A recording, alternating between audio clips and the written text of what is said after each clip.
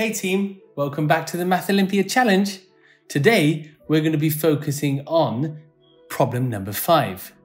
So get ready to put your math skills to the ultimate test and make sure to hit that like button where you can subscribe, and let's begin with this mathematical journey together. So problem 5. An n set is a set of different positive integers including a given positive integer n. So let Mn be the smallest possible mean of any n set. For how many values of n less than 2021 is Mn an integer? So this is a question about means. So before we start to look at n sets, let's observe some fundamental characteristics of the sets of these integers. And we'll start with a simple example here. So let's take a look at a set of integers, 3, 5, 7, 9. And I've chosen them as the mean is an integer within itself. You can see the mean is 6. But if we were to simply go ahead and add a 6 to this set, it wouldn't change the mean at all. But if I added something bigger than a 6, then the mean would have gone up. But if we picked something smaller, then the mean would have gone down. And we can play the same game by removing numbers. So if I take this 6 away and remove it from the set, then that doesn't change the mean of the set. But if I were to remove a number smaller than the mean, so let's say a 3 for example, then the mean of the set will go up. And if I had removed something bigger than the mean, then the mean would go down. So these are all useful things to remember later in the problem. And another thing is, if I swapped a number, and let's say replace this with a 4, then that would make the mean go down. So it can make the mean smaller by swapping any of these for smaller numbers. And these are some of the things that we'll be using when we're exploring the n sets. So let's apply it to the n set. And we know that this n set should have an n.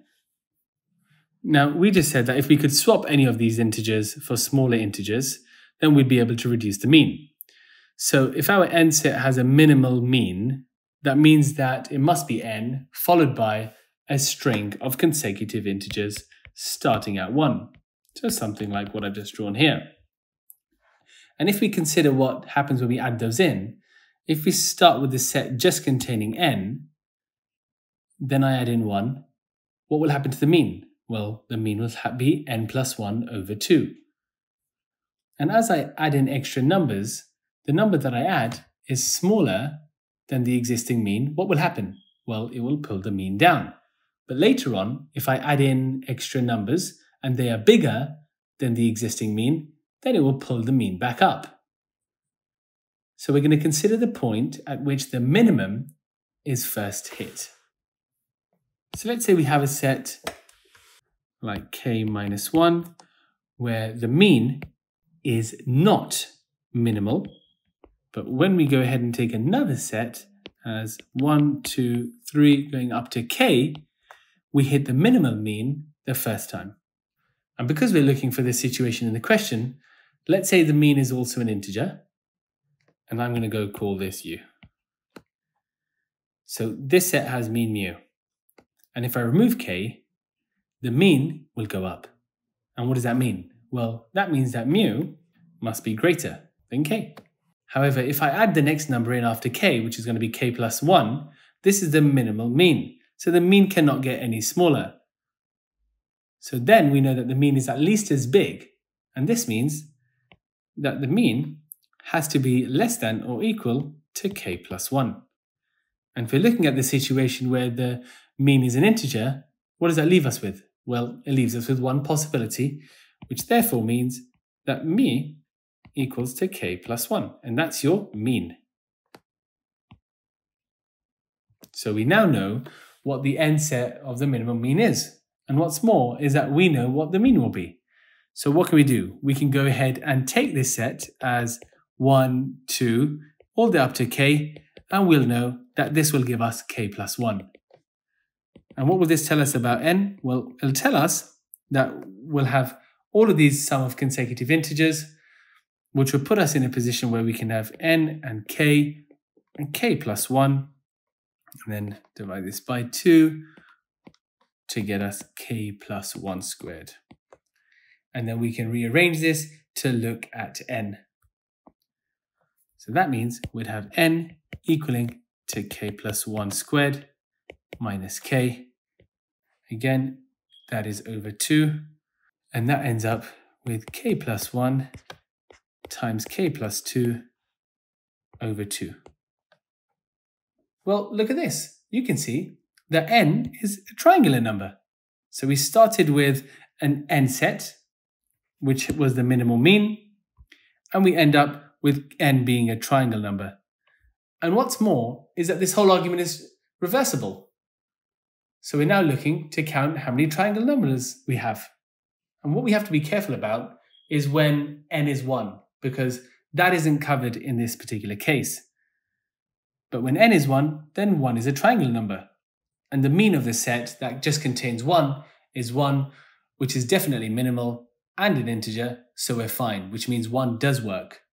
But what we have left to do here is to count how many triangular numbers we have. So the last thing that we need to do is look for n, and we know that these are triangular numbers, and we know that we need these to be less than 2021.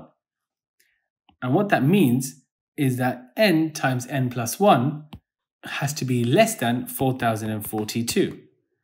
So it's just a case of finding what values will work. So let's say we have 64 squared. We know that equals to 4096. And we know that because it's a power of 2. And again, if we go for 63 times 64, that is equal to 4032. And that's fine because we're under 4042. So we're going to take n as n times n plus 1 over 2 for all values of n between 1 and 63. And that gives us a total of 63 possibilities. And there we are. Marvelous.